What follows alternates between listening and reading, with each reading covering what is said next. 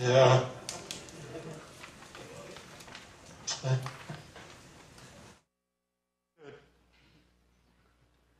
Two households, both alike in dignity. In fair Verona, where we lay across the fatal loins of these two foes, a pair of star-crossed lovers take their life, whose misadventured, piteous overthrows doth with their death bury their parents' strife. You, patient ears attend, what he shall miss, our toil shall strive to mend.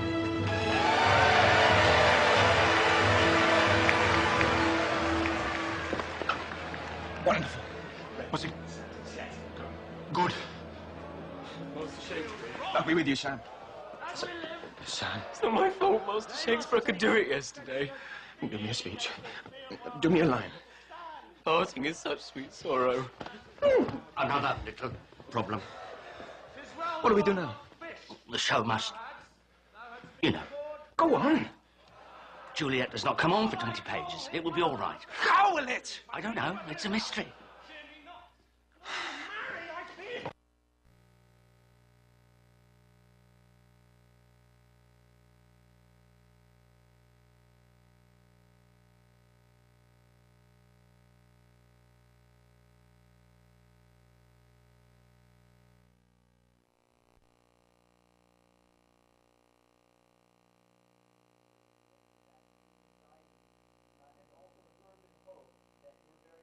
Magically transforms this into an excellent experience. So welcome, I'm Steve Mattel, the Director for Sustainability here at the University of Oregon. It's really wonderful to see so many familiar faces, and also I want to say I'm thrilled to see so many new people who've chosen to join us here for the ISCN conference this year. ISCN is purposely an intimate conference. We don't seek to grow our numbers to several hundred or thousands because we know it's about both content and connections. We have excellent speakers, neat venues, and good food to share, but the success of the conference will be determined by the extent to which you're inspired to engage with each other and take new risks when you return next week to your home institutions. A brief word about our theme this year, it's Power of Partnerships. The sustainability movement crept onto our campuses in the form of recycling programs, green buildings, and lighting retrofits. It's expanded, of course, to include new majors, co-curricular programming, and research centers now. Now we observe institutions forging new partnerships with local governments, corporations, and other institutions, just to name a few. During the conference, we'll peek at what's next in campus sustainability by exploring some of these innovative partnerships. Let me take a moment to introduce a few key people around here. Stephen Ames, maybe he would stand up wherever he is, unless he's left the room. Well, I'll have to get to that later. Shelley Bowerman is the other person. Is she here? Those are the two key staff who I wanted to point out to you all. So in the event that I feel entirely left alone and wondering what to do, I have somebody to help me. They are here. They're probably dealing with last minute. Stephen Ames is right here. If you have questions, concerns, problems, needs, feel free to ask either one of us. Vern Casimir will introduce his staff, and they're also here to help, and we'll introduce them in just a minute. I also want to take a moment to thank the City of Eugene and King Estate Winery. Both of them provided both financial and in-kind support for the conference. It wouldn't have happened without their support. Okay, a few logistical things. Several of you have sent us your case studies, and so I encourage those of you, I encourage people to download those off of the ISCN website, take a look at them. It's a nice fodder for meeting and talking to people later on over drinks this evening. I'll be sending an email. I hope people are checking their emails today and tomorrow. I'll be sending an email later today with a few logistical notes for tomorrow. Instead of taking up time now, you'll just get an email, take a look at it before you go to bed tonight. Simple things will be included in that, so please check that. Officially, there is no food or drink allowed in this room, and so we will do our best to police you. But the less that please help us out with that. There's that causes difficulties around here, things like that. I also wanted to say that I had the privilege to attend the Salzburg Global Seminar a few years ago. How many hands? How many people have been to the Schloss? One or part 2. Well, it seemed to me when I was there that there's many relationships were forged over the ping pong table that they keep down there in the basement of the Schloss. So we're replicating it here. Shelley Dedman, who should be in the room. Shelley, would you stand up? She organized the first ISCN, the very first battle for the paddle. So there's 2 ping pong tables available for your use. Shelley, would you tell us where the sign-up sheet is? Sign-up is right outside this door to the left. It's a little post-it note that's folded there, and you can just sign up. We're hoping that it would be very self-organizing, so if you're the second person to a pair, go ahead and send them a quick email and arrange a time to play. We know there's not a whole lot of time, but hoping that you would make time and perhaps forge a new partnership over the ping pong table. And what are the hours of that? The whole time, I mean, anytime, an hour before events start in the morning to an hour after they're over. So anytime you can squeeze a game in, I'll be over there and loitering around. We're hoping to see you all. Let me say just a word about participation this year. We're slightly over 100 people, which is a small bump from past conferences. As of June 4th, we had 19 countries. I think it's actually over 20 now, across 5 continents, 55 organizations. And I just want to personally thank each and every one of you for taking the time out of your very busy schedules to be here with us today. So let me get on to introducing some other key people who will welcome you to our city and our campus. Jamie Moffitt is first. Jamie Moffitt has been at UVO for the past decade. Recently, she was promoted to Vice President for Finance and Administration and is our CFO here at the University of Oregon. Jamie has degrees from Harvard and Tufts. Before coming to UVO, she was also a senior executive at a venture-backed technology company in Boston and a consultant prior to that with McKinsey & Company. On the fun side, Jamie also spent time on the women's professional tennis circuit, which is a fun fact you might want to ask her about later at King's State or elsewhere. So Jamie, would you please come on up?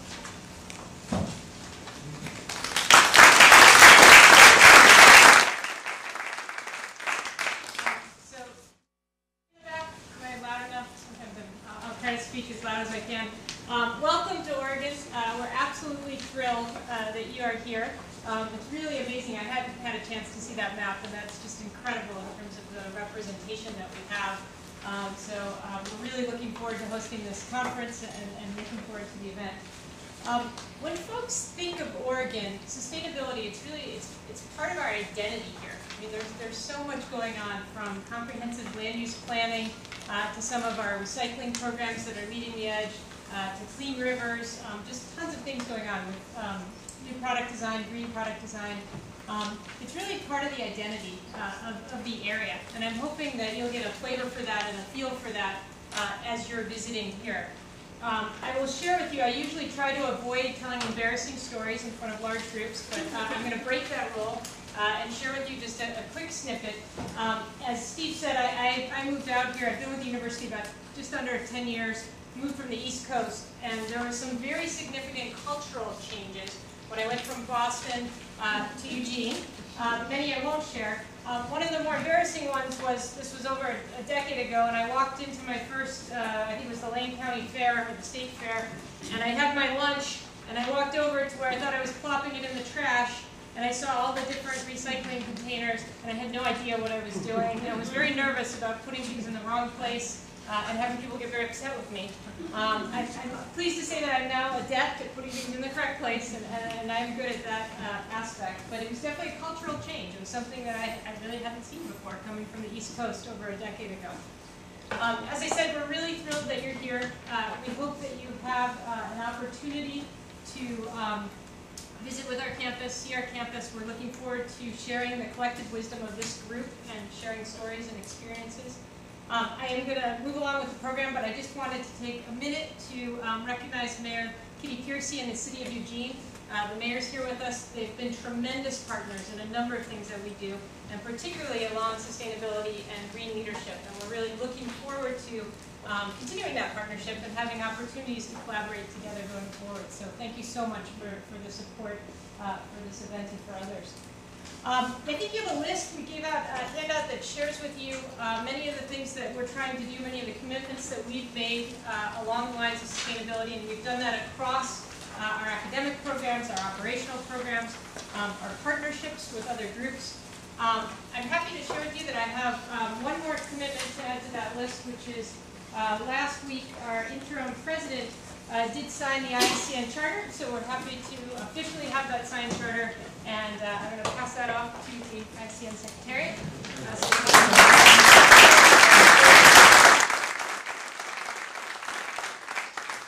And I'm really looking forward to the event, having a chance to sit in on some of the presentations, and I didn't know there was ping pong. As an ex-tennis player, I'm very excited about that. I have to get out there. There should be a tournament. There is a tournament. Anyways, and I'm hoping to also join you for one of the dinners and have an opportunity to get to meet some of you one-on-one. So again, welcome.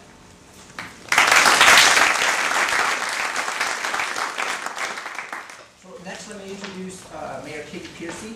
Mayor Piercy was recently elected to a third term as Eugene's mayor. In that capacity, she's done an enormous amount to advance the local sustainability agenda, some of which she'll highlight in her welcoming remarks. In 2010, I'll say a few things, or at least one thing that I'm sure she won't mention. In 2010, she was recognized as the, quote, most valuable local elected official by The Nation magazine. We're very proud of that. If you want to know more about Katie, you can check out her Wikipedia entry. How many people have one of those? Yeah. Please welcome to the stage Mayor Katie Piercy.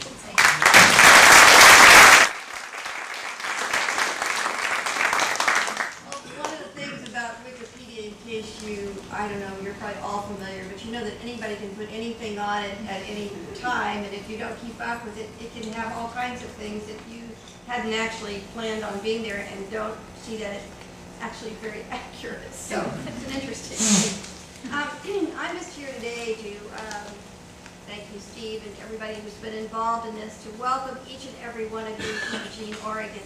We certainly hope this is a wonderful stay for you, that you enjoy being here and feel very welcome here. I understand that the focus of your symposium is on the importance of expanding sustainability initiatives beyond campus boundaries and forming partnerships with local governments and organizations. In that case, I can't think of a better place than Eugene for this conference. The City of Eugene prides itself on its partnerships, and truly, of course, as we've been all talking about, one of our most important community partners is our own University of Oregon. There are approximately 25,000 students who live, study, work, and volunteer here, and we benefit every day in terms of our local economy, the many cultural opportunities the University of Oregon provides, and from the amazing contributions students make to our community in sharing their skills and talents. We also have a lot to offer, especially when it comes to expanding sustainability efforts. Eugene has been a nationally recognized leader in the area of the environment for a number of years. We've been rated the greenest city in the United States by National Geographic. The International Olympic Committee gave its first ever award for sports and the environment to Eugene's 2008 U.S. Olympic team trials, and we are actually going to try to beat that this year. You're here right at the time of the Olympic track and field trials. Eugene was named top city for green scenes where capitalism meets eco-consciousness by Entrepreneur magazine. We're proud of these recognitions. I have a lot of other things I'm going to say here that are written in front of me, but I want to say something to you. When I became mayor, and Eugene has this great reputation for being so, and we have done a lot of really good environmental work and had some wonderful city employees who've moved the dial for us over the years. But when I became mayor in 2005, we were still in Eugene, Oregon, having a big fight over whether you could be pro-environment and pro-business at the same time. And people kind of got themselves on sides, and so I listened to people. Actually, I had friends, and I'm a very liberal person, and I had some friends when I was running for office who said to me, now, whatever you do while you're running for mayor, don't mention the word sustainability. People will think you're some kind of eco-freak and you'll never get elected. And as I knocked on doors and listened to people, I felt that left, right, and all points in between in our political spectrum, people were ready to do more, not less. People were ready to step it up. And one of the things that matter to me, and I don't know how you're approaching that in your conversation here, but our city has, we really try to pay attention to the triple bottom line. So yes, we care about protecting our environment now and for future generations. Yes, we care about having a strong economy where people can raise their kids and families. And we also care about social equity. And those things are, sometimes when people talk about sustainability, they don't talk about all of those things. They talk about part of those things. And so part of our work as a city has been to try to develop what we call the TBL, the triple bottom line tool, that when we're making decisions for our city, no matter in what capacity, not just within sort of the silo of traditional environmental work, but that in every decision that we make, we will try to see how that decision affects all points, all three parts of the triple bottom line, and use that to try to guide us in making our decisions. So that's very important to me personally. In 2007, we established a Sustainability Commission that works to create a healthy community now and in the future by proposing measurable solutions to pressing environmental, social, and economic concerns for the City of Eugene, its partners, and its people. In 2010, Eugene completed an award-winning Community Climate and Energy Action Plan. Now we are actively integrating those actions into local land use and transportation plans. And we have a host of city programs and services that support our community sustainability efforts, including the Office of Sustainability, a waste prevention and green building program, community gardens, composting, and urban agriculture programs, and I might say an urban forest as well. We have electric vehicle charging stations in our parking garages and community centers, a shared car program in our downtown and at the university, the Mayor's Bold Step Awards, where we award businesses for taking steps in the right direction. And I added some to the list that says that some things that we have, like in our Public Works Department, they discovered that they used a warm mix instead of a hot mix for road surface that saved a lot of energy and made a real difference. So in our Parks program, they moved from idling trucks to do their work in the park to creating their own bicycle-driven vehicles to do the work in our parks. So in every department, I'm proud to say and admire the efforts of our staff to try to make differences everywhere they go. We look at how things affect the health of people. We look at the equity of services, housing, and we are trying hard to become a human rights city. We frame everything within the human rights context. We're interested in better wages and jobs, because that makes a lot of difference for everybody. So as you see, I could go on, but I invite you to learn more by yourself. Visit our parks and pools, our offices and libraries. Take a look at the new LEED Platinum Lane Community College building in our downtown that will demonstrate and teach about sustainable building strategies. Ride the MX, our bus rapid transit system that utilizes hybrid vehicles. We're very excited to have you here. We look forward to sharing and learning from you. When we were approached by Steve for support of this conference, we jumped at the chance to bring you here to Eugene to experience our quality of life and for us to learn from you as well. We continue to work with the University of Oregon on a wide variety of partnerships, some of which I touched on today, and you will learn through the rest of the program. Thank you so much for making the trip to our city. I welcome you and hope that you have a great time. Thank you.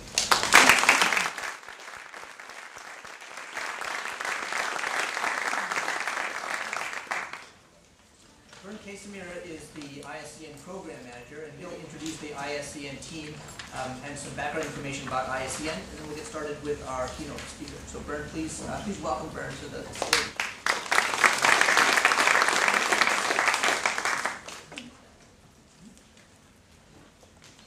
So, welcome from the ISCN. We are delighted you're here.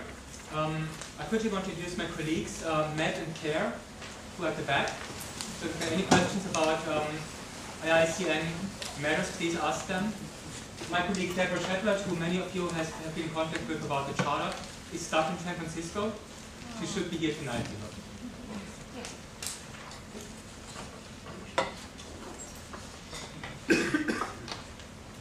So, We started out, as most of you know, with conferences in Switzerland.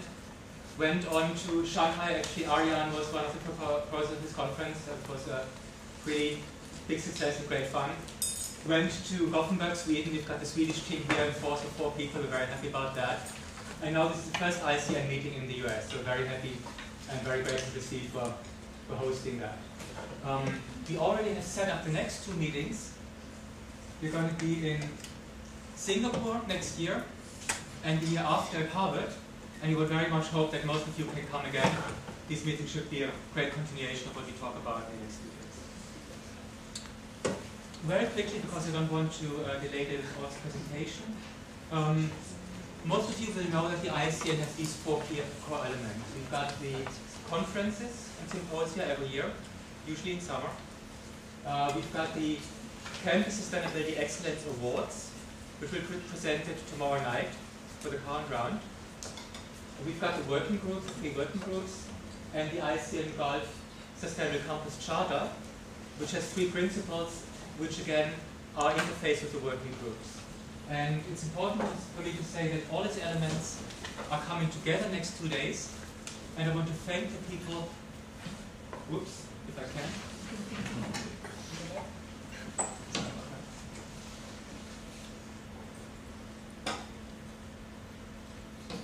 So technology is not my project.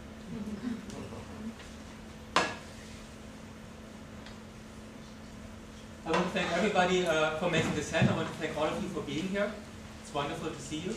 I want to thank Steve and his team for hosting this meeting.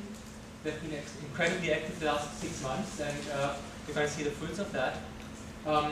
We want to thank the applicants for the awards, which are going to be handed out tomorrow night by Matt. The working groups and co-chairs who did a lot of work in preparing the small group discussions, which are hallmark of our conferences. We want these meetings not to be download presentations so much, but very much discussions between all of you, in-depth discussions about your experience. And last but not least, we want to thank the ISCN members, that's the charter signatories, for their leadership in campus sustainability. And again, University of Oregon as the latest charter member. Welcome to the club. Thank you. Thank you.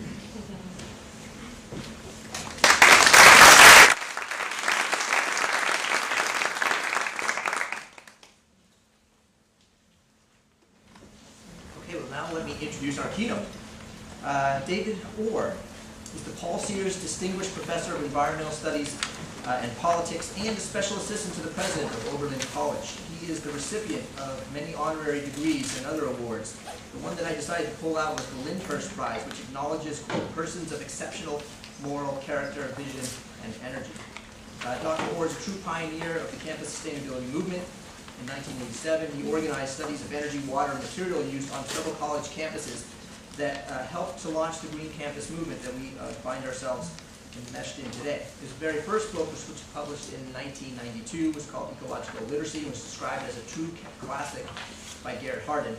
In 1996, he organized an effort to design the first sustainability green building on a U.S. college campus.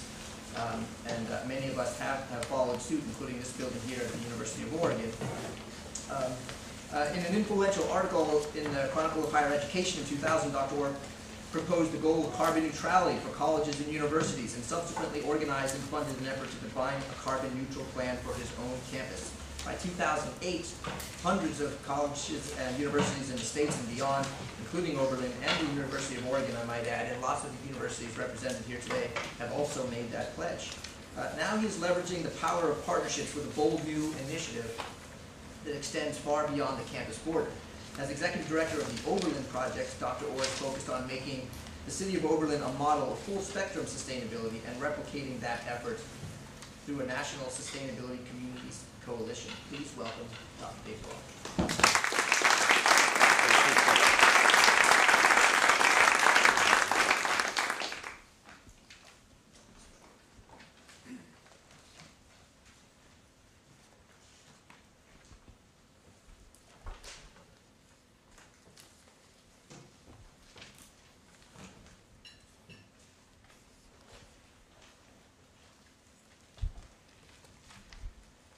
I have to stand over here to see the screen, unless, can I slide this way, Ben?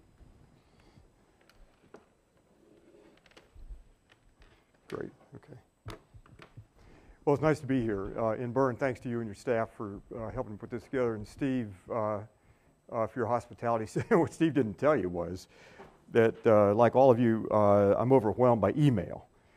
And when it comes in a particularly busy day, Steve had been asking whether I was going to be here or not, and I somehow just didn't rise to my conscience. So he sent a picture of him on his, hands and knees or begging at a church or something like that, asking for divine intervention, and so here I am. But Steve, thanks for your persistence, and thanks for your hospitality and organizing all this, and thanks to all of you. What I'm going to describe today is a composite of what you're already doing. And I want to describe this. I want to go back to about 35,000 feet. And if you read Nature magazine, which is, along with Science, probably the outstanding science publication in the world, June 7th, the lead report was titled, Approaching a State Shift in Earth's Biosphere. Now that's about as dull a way as you could ever say, hey, the end is coming. Fasten your seatbelts or whatever. But if you read between the lines, this is science speak, but it was an incredibly important article. And as you know, the warnings about the state of the biosphere, but read this. It's June 7th, Nature magazine. The warnings go way, way back, and we've been deaf to most of them. In 1976, I worked as kind of a minor person in Jimmy Carter's transition team. And at that time, we warned Carter of climate change and the energy issue. He came into the office one day and said, what's the biggest issue I'm going to face environmentally? And our answer was, well, it's going to be environment, probably energy, and that ties to climate change. That was 1976. And we have in the United States, no de jure climate policy. We have a de facto policy, which is still kind of pedal to the metal. The first warning to a U.S. president on climate destabilization was given in 1965. And on this issue, we have been autistic, and I'm going to go through some of the, what I think are some of the important issues about this. But this is the ballgame, and time is not our friend. Personal story. In 2008, I was living in London, and I wrote a book called Down to the Wire, Confronting Climate Collapse. And that was a meditation of mine at 35,000 feet looking at this issue. And what's it mean for you and me to live in this world as we're effectively driving ourselves, if you're biblical about this, we're evicting ourselves from the only paradise humans have ever known, and geologists call that the Holocene. We're now in what has been labeled the Anthropocene, which is just a big fancy word to say that we're now in the driver's seat. At about 15,000 feet, one of my side jobs is to work for a foundation, and several years ago we funded a climate action plan for the next U.S. president, be it Democrat or Republican. It didn't really, well, it matters, but it was, we were agnostic on the issue at the time. And so we pulled together about 250 climates. Actually, we're not agnostic, I'm lying. We pulled together about 250 climate scientists and policy people, and we worked for about a year on what John Podesta later said was the Cadillac or the gold standard of climate policy thinking. Our focus was the first 100 days of the next administration. Obviously, those 100 days came and went. The Obama administration had other priorities, which were, debatable. But for me, they were wrong. That the health of the planet, given the time that we have to act, was the critical priority, and it was not acted on. So, a personal decision. I have 4 grandkids, and the question for me is, okay, what do I do? And you're going to hear the story of what I think, the result of that. What do I do and what do you do? And we're all kind of in this together. But the story I'm going to tell you is a very personal story. On the screen behind me is a black swan. And how many of you have read Nicholas Taleb's Black Swan book? Okay. Reading assignment, you got to read The Black Swan. This is not the movie. This is the book. Nicholas Taleb is a financial risk analyst, and the book, and I'll explain a little bit about this in just a moment, but the book is in particular the paperback version, because he's got an afterword that is particularly useful in thinking about these kind of events. But all swans are white until one's black. And that is an unpredictable event. And so that's the background, but it also fits with the article in Nature magazine, Tipping Points. That we're at a point where we know big changes are underway. They are, in almost every case, adverse to our habitability, the habitability of the planet. So let me proceed. This is a Gaussian curve. And the risks which are that we focus on for the most part are under the large part of this. So the risks here, 99% of the risks occur here. What Taleb's point is that this long tail here to the right is where the big risks are going to occur. And those are unknown probabilities. We really don't know what the probabilities are, but we know they're greater than zero. And they have long lives, and they're global in impact. So black swan events are typically the kind of things, and you'll see just in a moment. What Taleb says is, and this is from the afterword of the book, Mother Nature likes redundancies, but nothing too big. Mother Nature would never make a Walmart or an Exxon Mobil corporation. But not anything too big or too connected. And you think of globalization. And think back a few years, if you remember Barron's Bank in Hong Kong was collapsed by a trader with too much on margin, and he collapsed a bank that had a history of around 250 years. One person. Black swan events. And the people that nearly collapsed the global economy in 2008, the quants, you could put them in a room this size. The people that nearly collapsed the global economy. And then finally, the upshot is designing a society that is robust to error. I like that phrase. The word resilience is in common use now, and I want to come back and think a little bit with you about what that means and what we do as drivers of that process. I'm going to skip over this slide. You get all this. There are the big drivers and so forth, and there are the multiplier effects, and you all study this and so forth. But we live in a world that's a very different kind of world now than the world 100 years ago or even 50 years ago or even 20 years ago. It's a world now where small changes can have big effects and they can be global, these black swan events. And then this is again, I'll skip over this, but you get the point that the things that are fast and catch our attention. I know a whole lot more about a lot of really bizarre celebrities than I need to know. And so in the meantime, the biggest issues that humans have ever faced, climate change and so forth, and all that relates thereunto, those changes are underway, but they typically are slow until they reach those kind of tipping points described in the Nature article. And so everything is okay, it's okay till it's not okay. I mean, it's a high wire act. But our attention is all wrong, the public attention. This was thought to be the safest oil platform in use until it wasn't. This is, of course, the Fukushima event, and you have a connection between a seismic event, bad planning, probably some political corruption, and equipment made by General Electric. And the rest is kind of history. And the ripple effects from Fukushima will go on for many years. This bridge was thought to be, it was inspected about a month before it collapsed. This bridge was thought to be safe until it wasn't. Black swan events are not only technological accidents, there are things like food prices.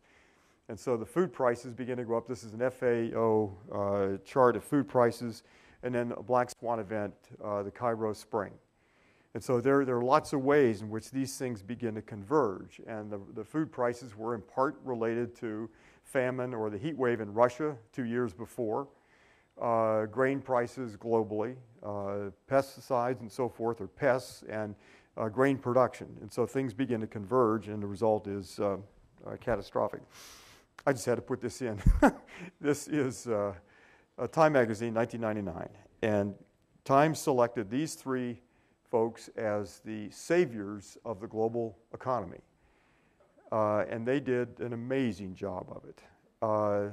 The guy in the front, Alan Greenspan, noted that he had discovered a flaw. He was, if you follow economic discourse, he was a student of Ayn Rand's and a devotee of Ayn Rand's. But he had discovered a flaw in his economic thinking.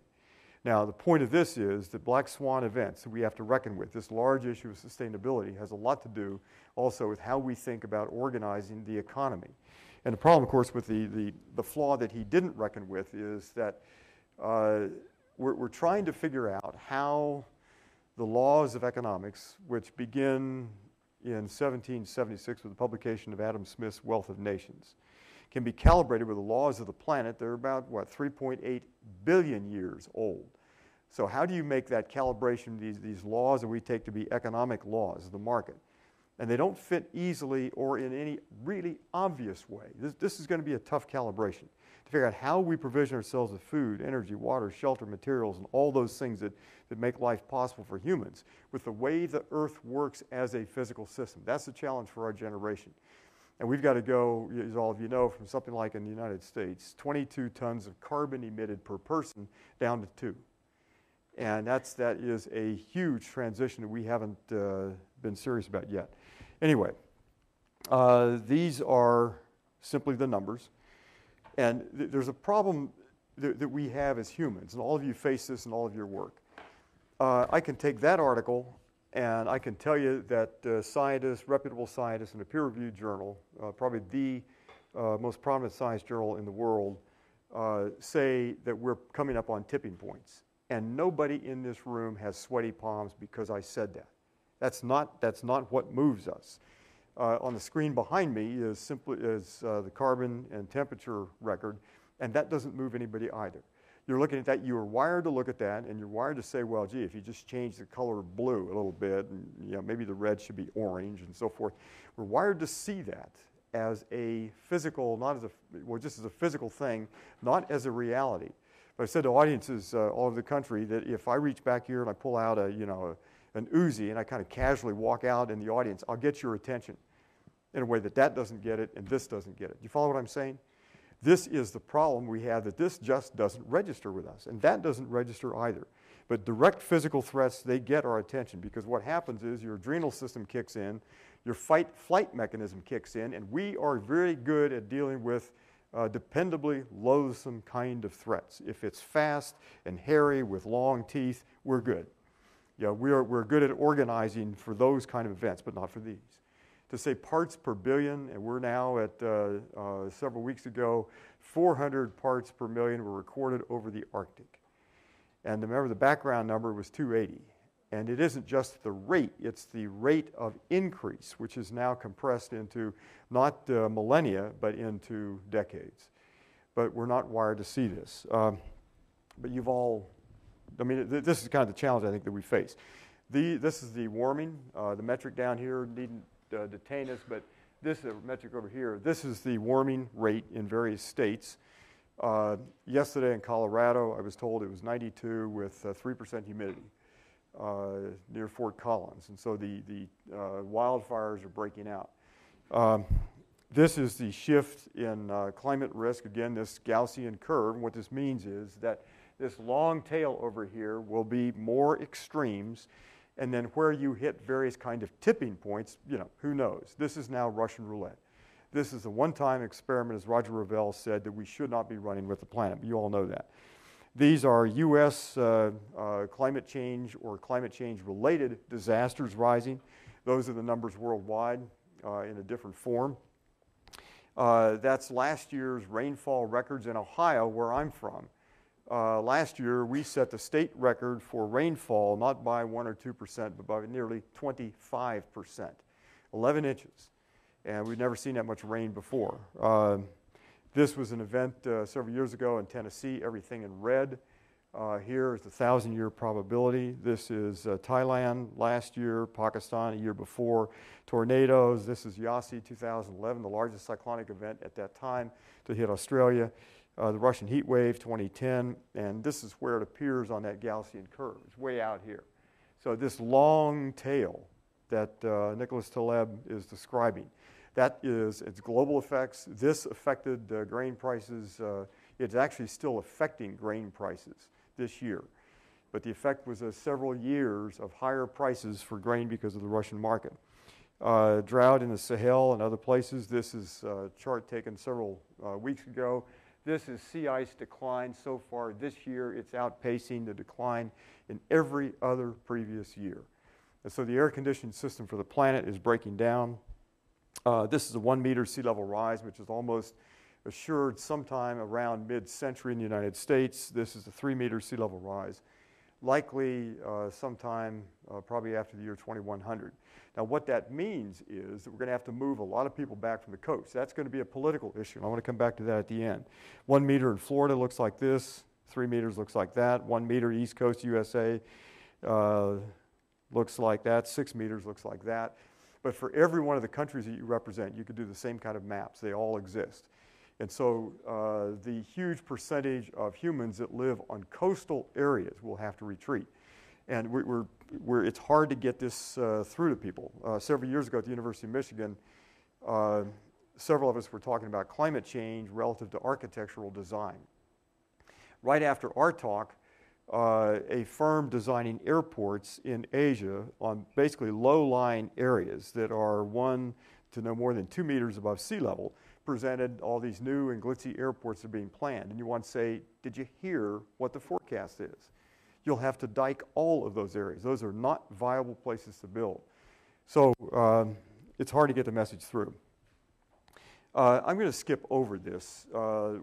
Just was saying that resilience is kind of the big N word now.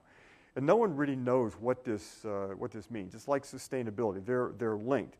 There'll be no sustainable society that is not also resilient.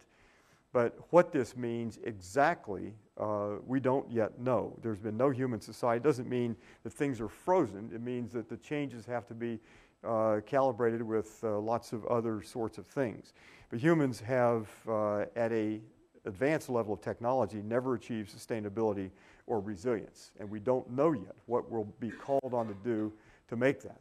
The default setting in the culture is that enough technology and we'll make it. We ought to be somewhat more skeptical about technology and what it does to us and what it does for us. Now, this is the personal part of the story. This is where I live. This is Oberlin, Ohio. I'll show you where this is in just a moment. Last year, I showed this picture, and I said you get pictures like this by attaching a first-year student at Oberlin College to a helium-filled balloon and give them a camera with electronic download. And I made some wise comment that this was Bob, picture taken by Bob, and we really miss him. Said he didn't transfer, he just kind of drifted away. And the woman came up afterwards. I was just being funny, I thought. The woman came up afterwards and said, you know, you really shouldn't treat your students that way. So anyway, I don't say that anymore. We are a very typical Ohio downtown. We are a city with a poverty level of 28%. You'll see in just a moment that we are Rust Belt. Detroit's about 83 miles across Lake Erie. Cleveland's 35 miles to the east. Toledo, Ohio is about an hour to the west. Youngstown, close to where I grew up, is about an hour and 15 minutes to the east. We're Rust Belt. And the poverty level is 28%. The number of students in the public schools on the free and reduced lunch costs is about 53%. So we're not sustainable. We're not prosperous. So there's a kind of a layer of prosperity at the top, but there's a lot of problems down here. What we did was to begin a dialogue. I worked for the president of the college, and what we began in 2008, a dialogue about what we do relative to this. And the theory was very simple, is you can't run a first-class college in a fourth-class and declining downtown. So this means that as an anchor institution in the community, we're the big dog in the community. There's a large air traffic control center, the largest actually in the United States, not located at an airport. So if you fly east to west, any of the East Coast cities from West Coast cities, you pass through airspace controlled out of Oberlin, Ohio. But you take the air traffic control center out, take Oberlin College out, and there's not a whole lot there. There is some other industry and business. So the question is, how do we begin to lead in making sustainability relevant? And so what we did, we say, let's draw a circle from, put a compass on the town square, draw a circle with roughly an 8 or 10 mile radius. That's our focal point. And everything you've ever heard about sustainability happens in that circle. So it's bringing all the things that we do as advocates for this mysterious word called sustainability together in that 8 mile or 10 mile radius. And we've gone about most of these things as a series of one-off things. So we do renewable energy, and then we do sustainable agriculture, and then we do green education, and then we do green downtown stuff. Can we pull those together in a way that those parts actually reinforce the resilience and prosperity of the whole thing? So that's what we set out to do. And we had several organizing questions. The first at the top here is, can we build a prosperous, post-cheap fossil fuel economy in the heart of the Rust Belt and then begin to affect other places? Secondly, can you power a community by efficiency and solar power? Now, as Americans are awful on this. We're the worst in the world on this issue. We're in the middle of an election campaign, and efficiency is not part of the dialogue. But our attention goes to all the new gadgets that generate energy, or spin or collect photons or whatever, but not reducing energy. And it has been all along the cheapest, fastest, smartest thing to do. And McKinsey Global says we can eliminate in the United States half of the energy that we now use at virtually no net cost. And yet it still doesn't register with us in a way that becomes national policy. Third goal was to begin to grow, develop a green belt around the city and grow 70% of our food in that green belt. And that translates into what we think is around 200 to 250 jobs in agriculture, food processing, marketing, and so forth. Fourth is to educate everybody for sustainability. And I'll say a word more about this in just a moment. But we think of education as happening in classrooms like this. Or in institutions around which there's kind of a moat. I'm sure that's not true here because there's a lot of dialogue between the university and the city. But for the most part, educational institutions are pretty cloistered. There's kind of a moat drawn around them, and what happens in London or Tokyo or Paris or Singapore is more important somehow than what happens a quarter inch outside the campus. So the goal here is to begin to think about getting everybody involved in this. So our classroom is that 8 to 10 mile radius. That is what we're trying to do, and I'll come back and say a word about that in just a moment. And then the last item is what I've already said. We want to create a model, and it goes by a variety of names. Call it what you will, but it is systems thinking applied to public policy and public administration.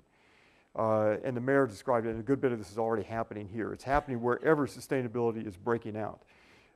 And you're finding that if you can begin to do things cooperatively and systemically and systematically, you save money, you create more efficiency in city services, you make people happier, you begin to take a lot of things out of the realm of politics and just put them in the realm of common sense.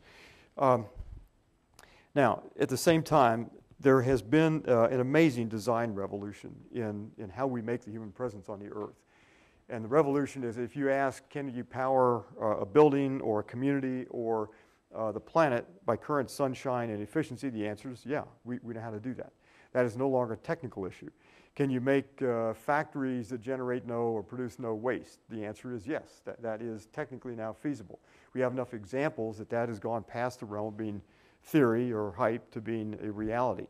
And so you get down the list on the screen, and this is the ecological design revolution. It's been mostly below the radar screen in public attention, but it is a real remaking of human capability. So can we do sustainability? The answer is yes, we can. This is where I live. That's Lake Erie, and Detroit is up here to the northwest. That's Detroit here, Toledo, Youngstown over here, and Cleveland, Oberlin is right here. So we're firmly in the middle of that Rust Belt region. This is our typical downtown. This is Ohio. The city was started by a bunch of people who, they first organized a college. Oberlin was the first college to accept African Americans and women back in the 1830s in U.S. history. And it became famous. That's been a commitment that has been maintained for a long time since. But very typical downtown. The Apollo Theater behind me is a theater bought by the college. It's now being refurbished as part of a green arts district, and I'll say more about that in just a moment. This is the Adam Joseph Lewis Center. This was our experiment back in the 1990s to develop a platinum building before there was a U.S. Green Building Council rating system. And we organized this effort as an educational venture. And so we opened up the design process. We had 13 public design charrettes, or planning meetings. We simply said, if you want to be part of the design of a building, come on in. So we had about 250 students and faculty and townspeople and folks as far away as Pittsburgh and Columbus and Toledo come into the process. And those 13 charrettes were kind of interesting because we're not used to thinking about democracy and the built environment. The built environment is something that simply happens over there. And on your campuses, it's likely that most decisions about how to build and what to build have been taken by the planning office or the construction office at the university. So the first charrettes were long and awkward, and we began to piece together the building and what students wanted and so forth. And the standard for this project became to cause no ugliness, human or ecological, somewhere else or at some later time. And if that's the standard, then you think upstream from the building, whatever it looks like. You've got to go up to the wells and the mines and the forests and the manufacturing establishments where material flows start that are crystallized into the built form. And then you have to go downstream if it contributes to the toxification of the planet or to global warming or biotic impoverishment. You can't say that the building, if it violates human dignity and ecological integrity at either scale, is a good building. Very different kind of standard.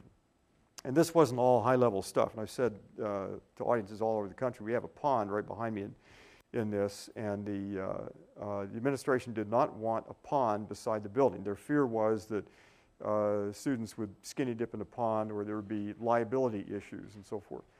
So we took their complaint to the next design charrette, and the winning answer was, well, stock the pond with piranha. And so I sent a letter to the college attorney and said, we'll stock it with piranha. Is it okay we can build our pond? And his answer back was to say, okay, or you can have your pond, but it's not because piranha deter, it's because they destroy the evidence on which lawsuits are based. So we have a pond. This is an aerial of that same area. This is the building itself. That's a PV array. This is the second array. This is our pond. This is a farm area back here, but and then this is a solar plaza that bounces sunlight into the building. What we tried to do in this was to take the issues of sustainability and put them all within the context of a 13,700 square foot building. Now remember, this is 1995, 1996, and so forth. This is way back when. But the idea was to make this a laboratory in sustainability. Now, part of the difficulty of understanding things like this, it's too big. It is too abstract. Great article, and I recommend reading it. But for most people, this and charts and PowerPoints doesn't register. So what we tried to do in this project was to downscale what we are talking about in terms of food and energy and building and landscape management and so forth, down to 1.25 acres size, and then make that a laboratory for curriculum. And then you can begin to upscale that, as all of you are involved in one way or another doing, to the whole campus, and then making the whole community part of this. So this is the building. That's the back of it. That's part of the farm area. This is Bill McKibben giving a talk on Earth Day. What Bill could not see, I took this picture from an upstairs window looking down into the atrium. What he couldn't see was a bunch of students in the middle of a 7-inch rain had begun running around the back here just past the glass naked. And so they were out streaking and playing in the water and so forth, but the audience down below didn't see that. Our impact, this is the rooftop array, and I didn't realize what an impact we'd had globally until 2 years ago I was in Britain. It turns out that picture I took, the preceding picture of the PV array, shows up on the label of Harvey's beer. They took it off the internet or whatever, and so Harvey's beer uses my picture. So my people are talking to their people about some kind of settlement. We've got 5 goals in the Oberlin project. The first is to take a 13-acre block, you'll see in just a moment, that the college owns, and turn that block into an economic driver. So as we develop that block, the idea is not to, again, have things closed off, but to have that block function as an economic driver in the local community, as a buyer of foods and wood products and toiletries and artwork, anything that a hotel and a block and so forth can purchase. And then secondly, we want to get to carbon neutrality. We're one of 14 cities worldwide selected by the Clinton Climate Initiative to be climate positive. We're obviously the little kid on the block. Oberlin's a city of 10,000. The big cities are Beijing and so forth. Our third goal is to develop a green belt around the city that meets 70% of our local foods and resuscitate local agriculture. Now, Ohio was once a state that had 250,000 farms. We were a farm state 100 years ago. We're now down to about 65,000, mostly in the corn and soybean business, where protein is grown in Ohio, shipped to feedlots in the Midwest. So we want to change that. And then on education, all of you and all of us have been involved in trying to break down silos within the campus between various kind of disciplines, to get disciplines talking back and forth. It's the only way we can make sense of the world in which we live.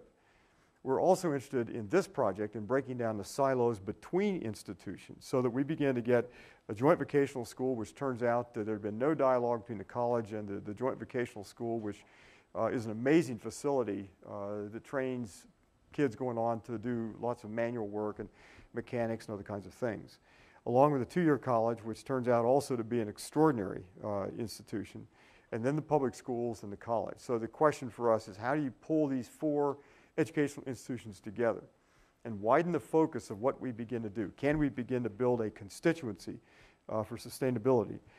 And then the last item, and I'll say more about this right at the very end of the talk, the last item is to begin to understand how we can replicate this. Can we make this go viral? Your work and my work and lots of other experiments. Because if we only work on our campuses, we're gone for. We'll never make it. We don't have that kind of time. We've got to begin to have a much bigger impact, and eventually it's got to be global. So the Transition Town movement and the Oberlin Project and the work that all of you are engaged in has got to begin to aggregate to something that becomes a global force. And I think that's where we're headed. I think if you chart the future of what you're doing and what we're doing and lots of other folks, you begin to see a real revolution around the planet. So those are our goals. We've organized the community around 11 teams. There are only 7 on the screen because I couldn't figure out how to get 11 balls on this screen. But we've got community teams, about 300 people working in issues of food and energy, economic development, education, public policy, and so forth. So we've organized. We have a downtown office. We have a staff of 4 people. We just had a meeting with all the staff members and all the people involved in the teams. We had about 125 people at a planning retreat.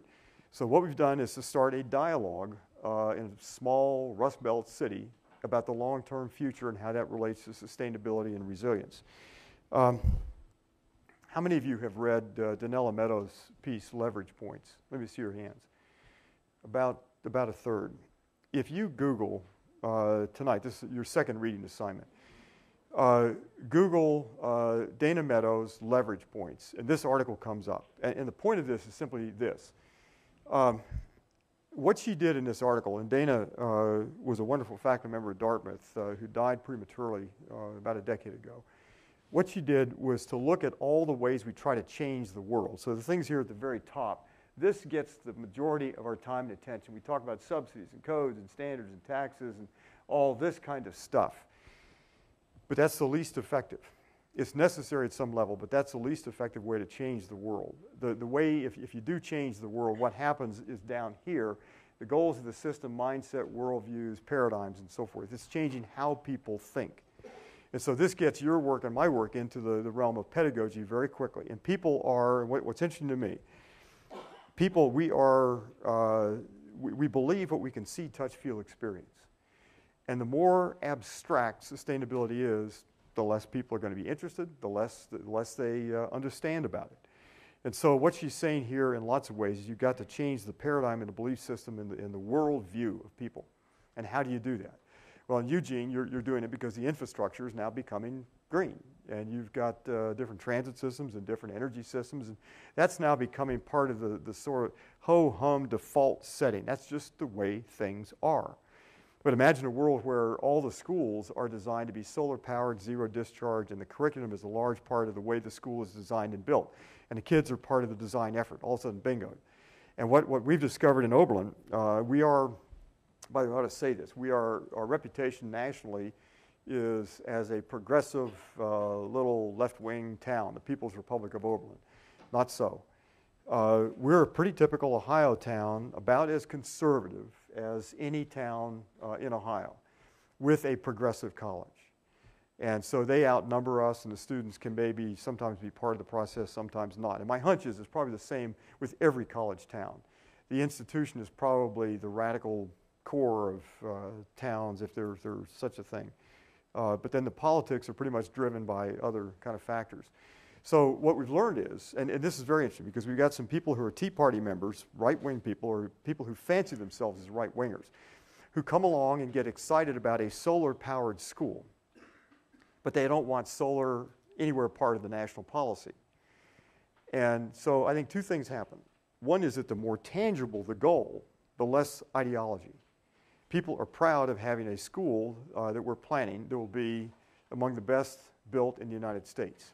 That's a source of local pride, and that's their kids, and that's their grandkids, and so that's easy to come to agreement on. And then if you ask people, what kind of world do you want 50 years out? Do you want dirty air? No, you want clean air. Do you want safety? Yes. I don't want a crime-ridden world. Do you want jobs and prosperity? Well, yes. So the further out you go in envisioning, the less ideology, and at the other extreme, the more practical the project, the less ideology. And we see this in meeting after meeting after meeting. And so in City Council, which is a pretty conservative organization, we've had so far only unanimous votes, knock on wood. This won't continue, I will assure you. But anyway, your second reading assignment is Google this article.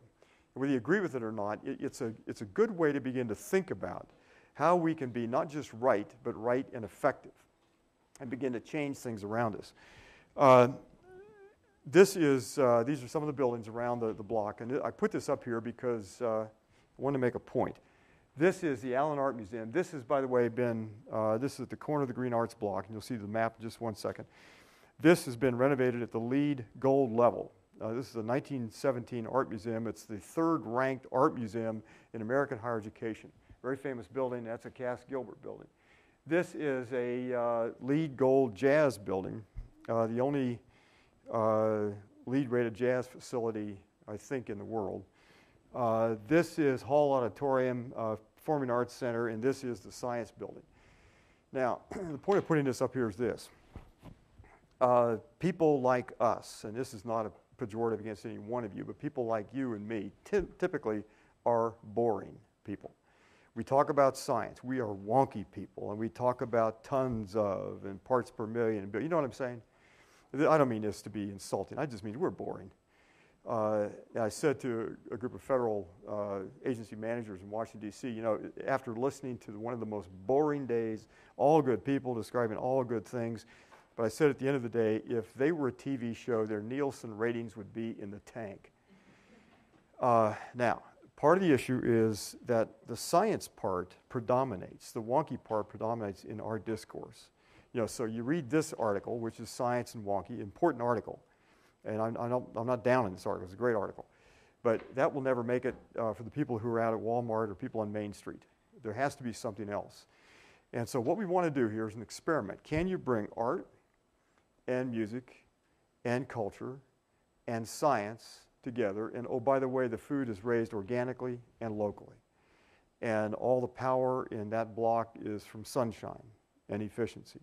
And when you flush the toilet, there is no waste product that goes into Lake Erie. And so can we begin to combine these things? Do you follow what I'm saying?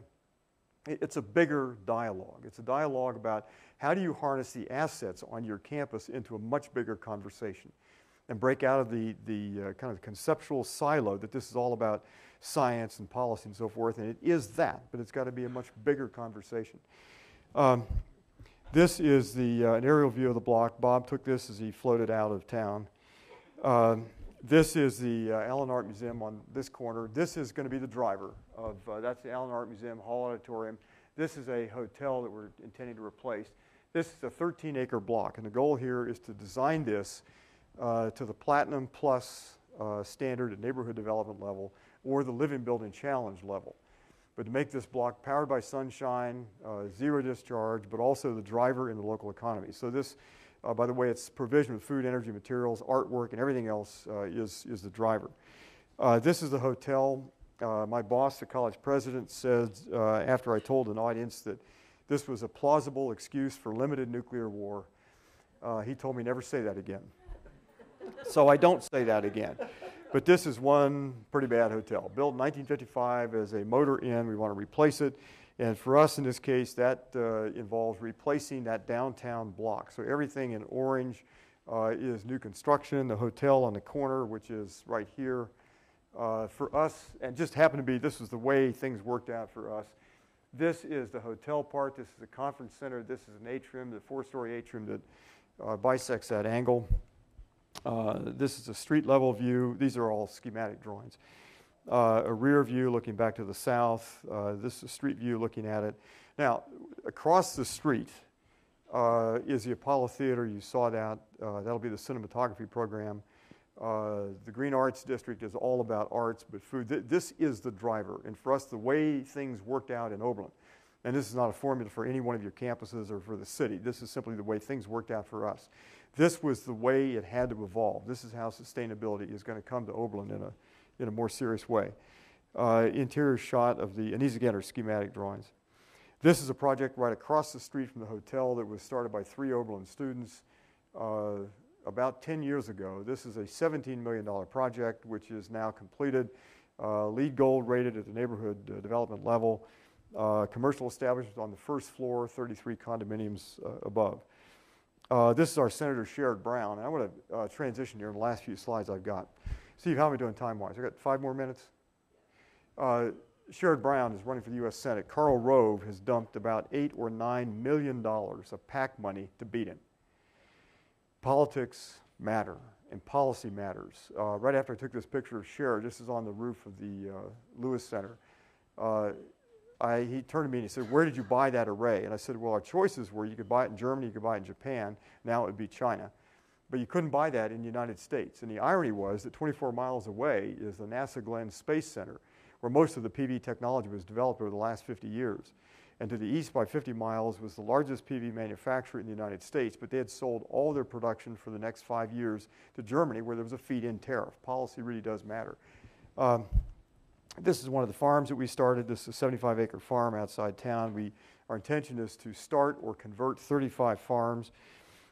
This is simply a map, which I'm not going to go into the detail. Everything in black here has been done. We so far spent about $53 million. The we meaning everybody involved in this. So the college, private developers, the public institutions, and so forth. So there's a development core. This is the Green Arts Block. This is the Lewis Center you've seen, the Apollo Theater you've seen.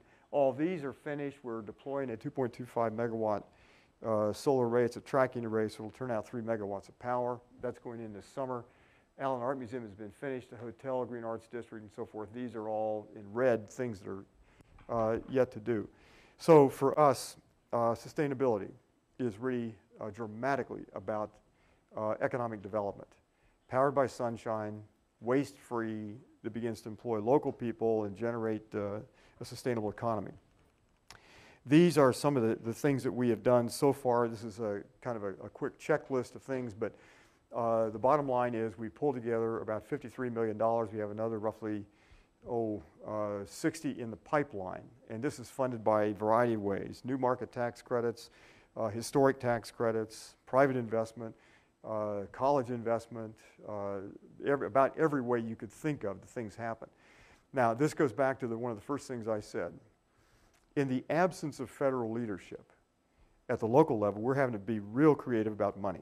Can you begin to save money? Can you begin if you can create a savings, say 10 years out, can you discount that back to net present value and borrow against that sum to make things happen? We're going to have to be smart about financing things. And the bottom line for many boards of trustees, mine included, is, oh, gee, we can't afford that. And the answer is you can't afford not to do it. And so virtually everything in this project we'll have to do. Our choice isn't whether we do it or not. The choice is whether we do it systematically and systemically as a part of this self-reinforcing system, or do it as a series of one-off, overly expensive, badly integrated, and probably undoable projects. You get what I'm saying?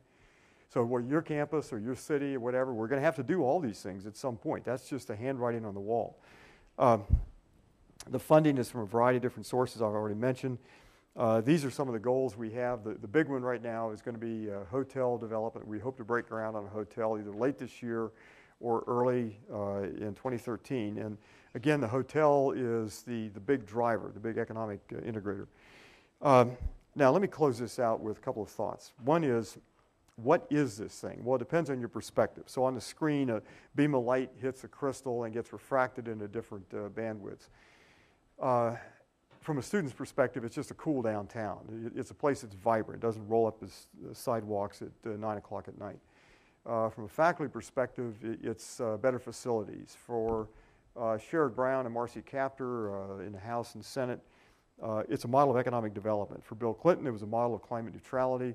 And then the last item on this list is about national security. So about 3 years ago, we began a dialogue, totally by serendipity. I won't get into the details. But with a guy that worked at the chairman of the Joint Chiefs of Staff's office. And the long story short is, if you follow the CNA publications and the security dialogue, an increasing number of analysts in Washington that study security believe, rightly, I think, that security doesn't start at shores and borders and work out. It's also how you organize the electric grid, the energy system, the food system, the banking system, and so forth.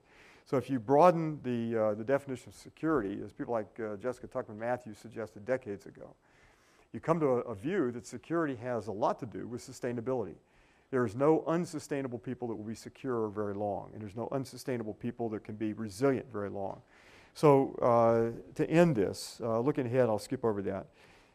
We've got to face some things about our security that are unpleasant. There's no army big enough. There's no Star Wars shield robust enough.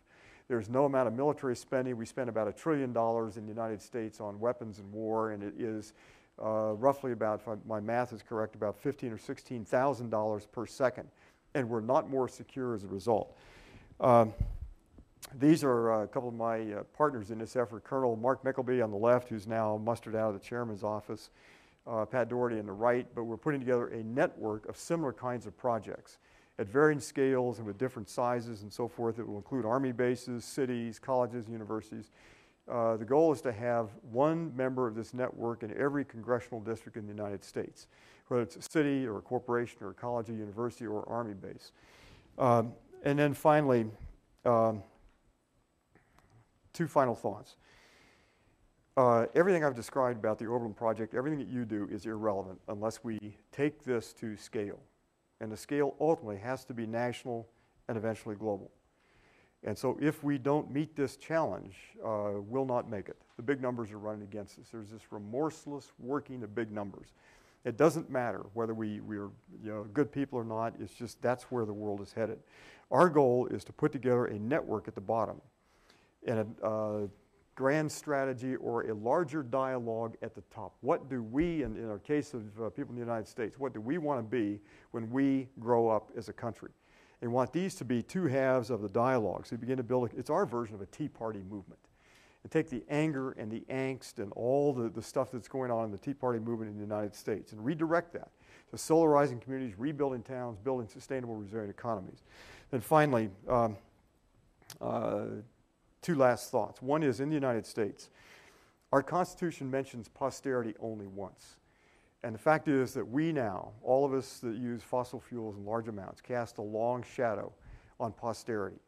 And in the case, again, of the United States, that violates due process, which is the Fifth Amendment, the 14th Amendment to the U.S. Constitution, that said nobody can be deprived of life and liberty and property without due process.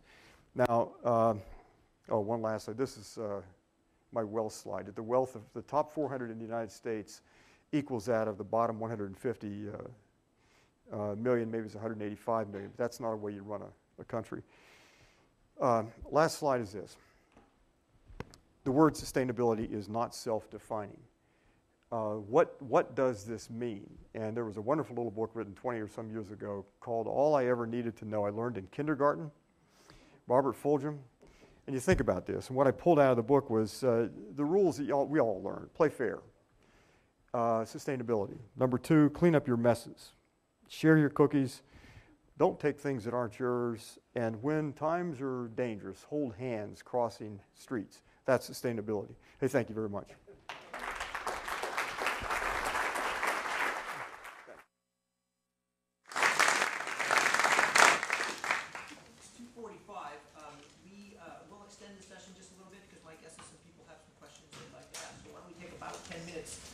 For your questions. If you come forward to the speakers, that'll help the video recording that we have scheduled for your session.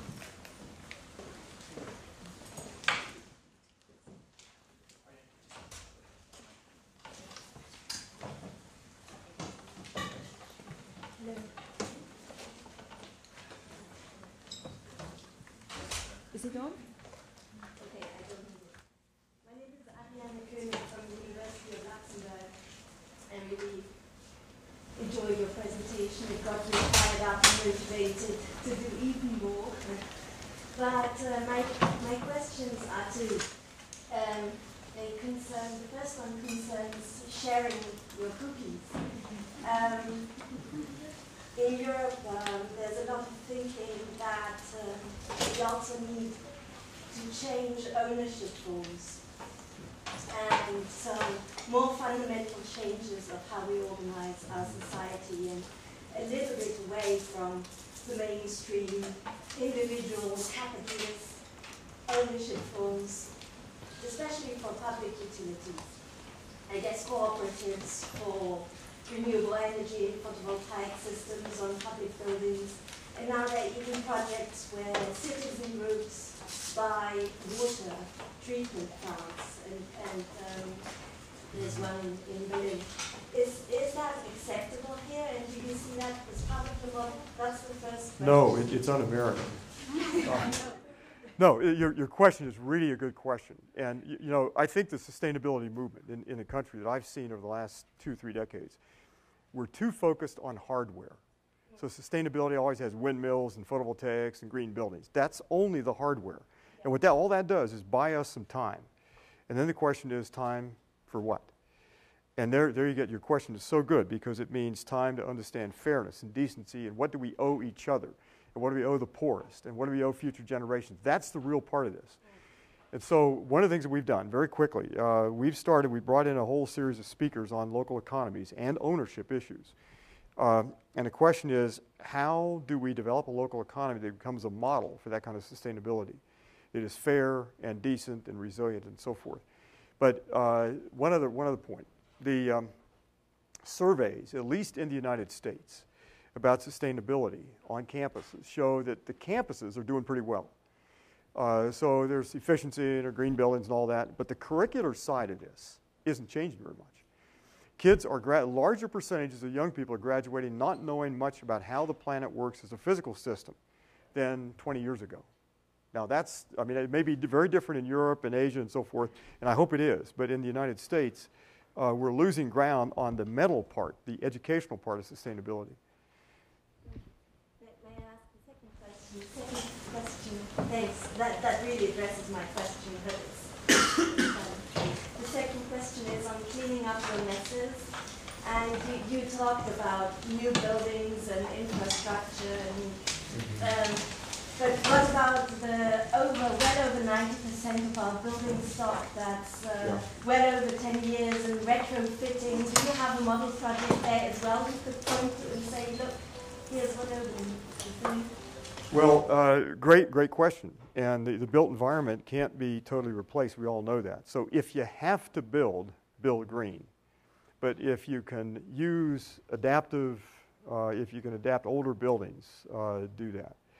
And for us, the showcase for us was the Allen Art Museum I showed. That's a 1917 building, a really difficult thing because it's an art museum, and you've got to be very careful about humidity and temperature in an art museum. That collection was valued at one time at $2.2 billion, and you can't allow it to deteriorate. So for us, yeah, and the question is very good. And also, one other point on this. In the States, at least, energy efficiency applied to the existing stock of buildings could eliminate around 40%.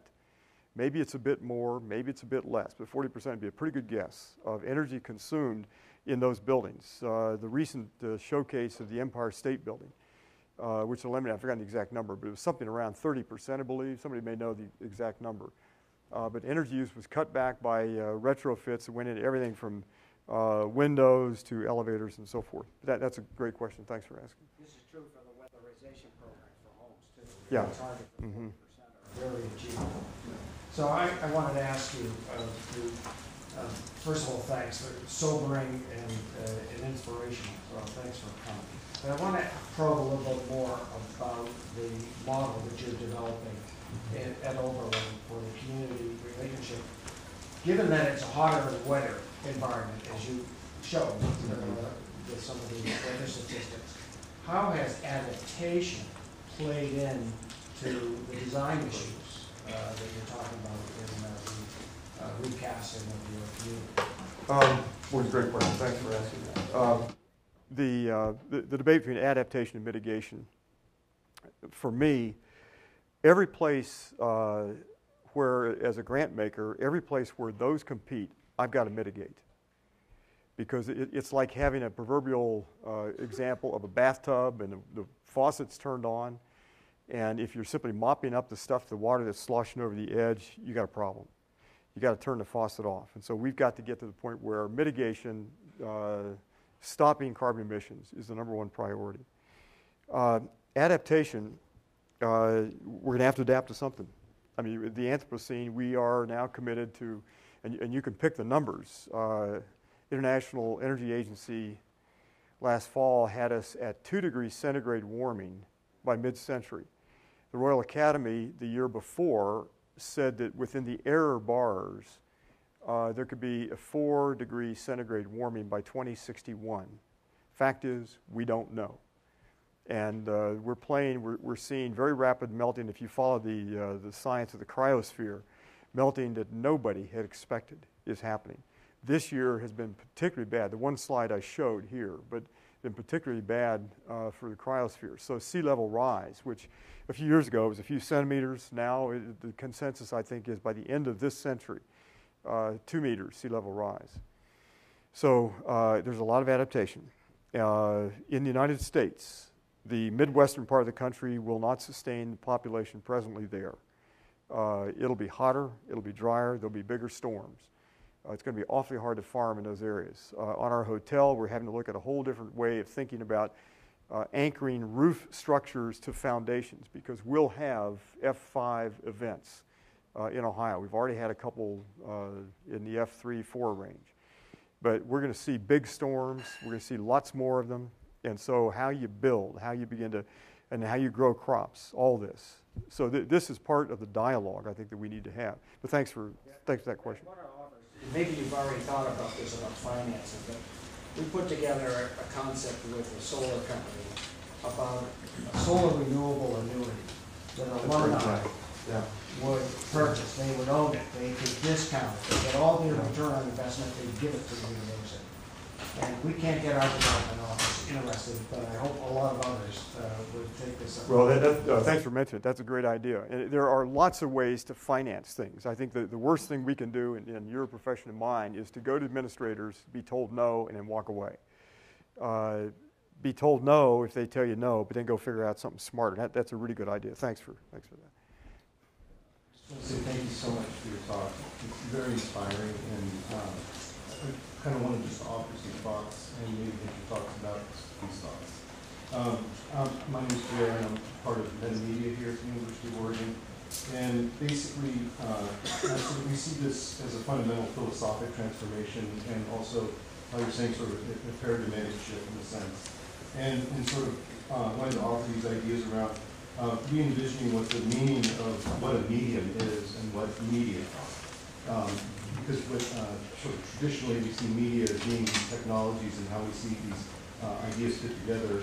And in addition to that, what a medium is in terms of the biological sciences and where's the cross relationship between these interdisciplinary fields. So when you mention art, science, and humanities coming together, I really resonate with that. And that's actually what a lot of the work I've done here on campus is about.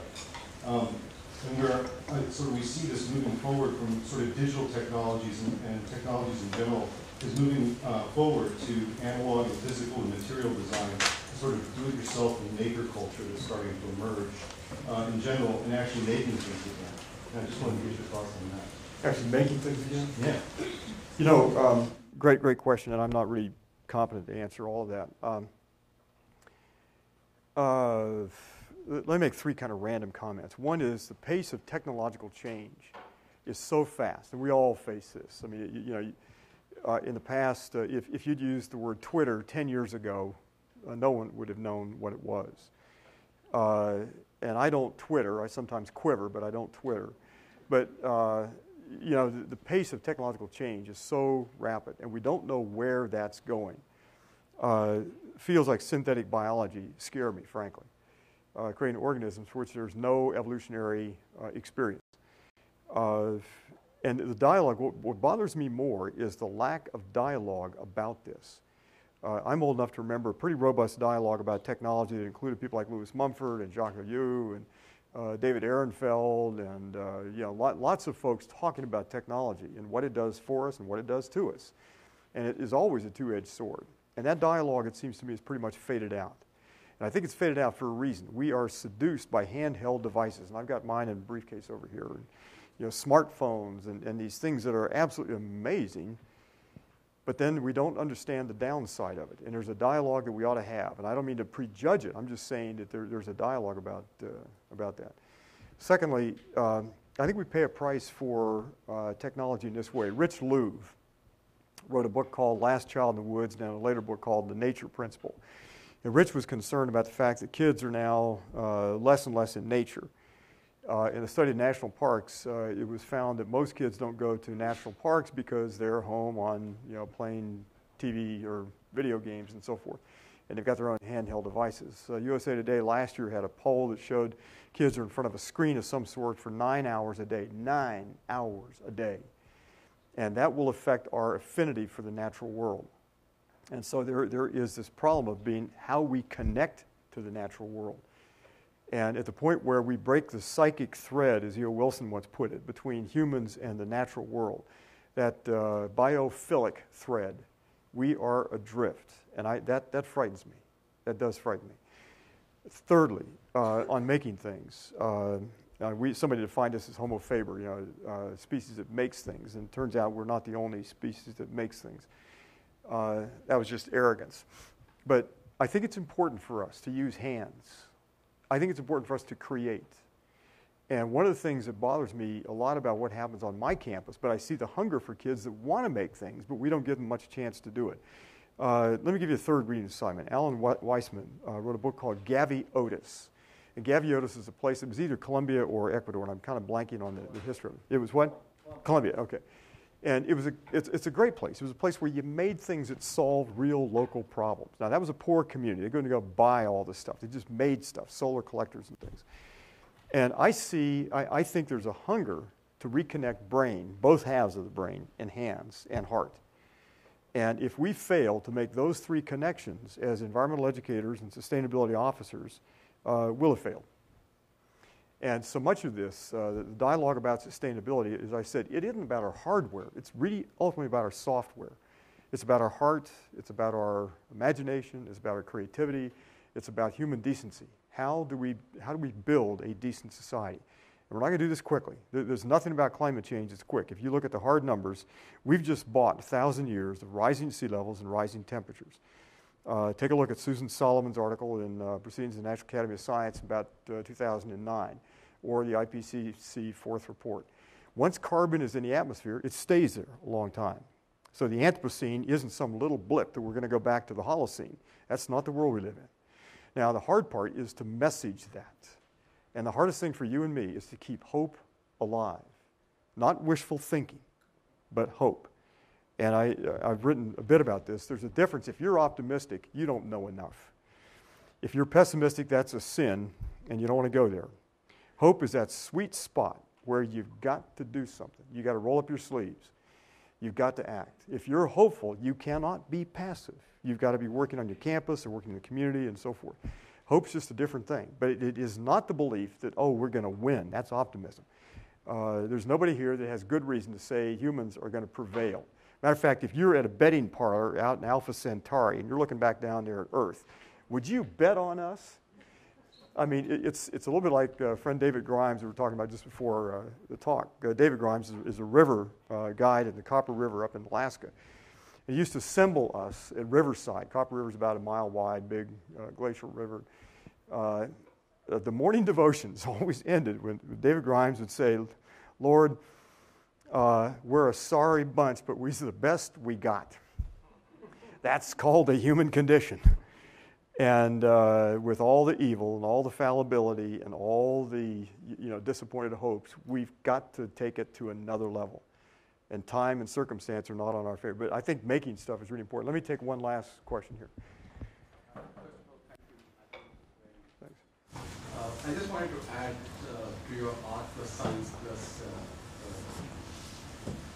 one of the things that we feel, I'm from the Indian Institute for Human Settlements India, is that when it comes to the general population, they actually really follow their own dream. And they do not have a vivid understanding of the alternate future path which the scientists and experts are presenting. And until and unless that is made vivid, and more importantly, they know what will be their place in that alternate future. It will just be intellectual agreement, but they will still want the 2 cars, they will still want that big house. So one of the challenges that we thought, if we could create a media where there was a vivid vision of that alternate future available through popular media. So there is more confidence and comprehension of what is that alternate development path. Yeah. So just wanted to share. No, that's a really good point. And I think Her Honor the Mayor and Eugene and Steve's work and all of your work is to make these things visible. We are sustainability coordinators and sustainability officers and environmental studies faculty. We have incredible power and an amazing opportunity, as do architects and engineers and landscape architects, because we ought to be dealing in the visible. And that's where humans, we come out of the jungles. My version of history is we come out of the jungles with an opposable thumb and eyesight. And so we privilege what we can see, touch, feel, experience. And if sustainability breaks out, as it is on your campuses, in a way that is manifest and it's visible, and you don't throw it away, and it's solar power, and you're building green buildings, all of a sudden you've shifted the default setting. And that is really critically important. And as it works out, the failure at the top of our culture, this is the largest political failure in human history. It's the largest you could probably ever imagine. But that has put us in education, I think, in an amazingly important role, because it's up to us to begin to lead in this vacuum. And the fact is, we've got campuses, we've got places to begin to show, here's what sustainability is about. So thanks for that question. It's a really good point. And thanks to all of you and for all the work that you're doing. Thanks.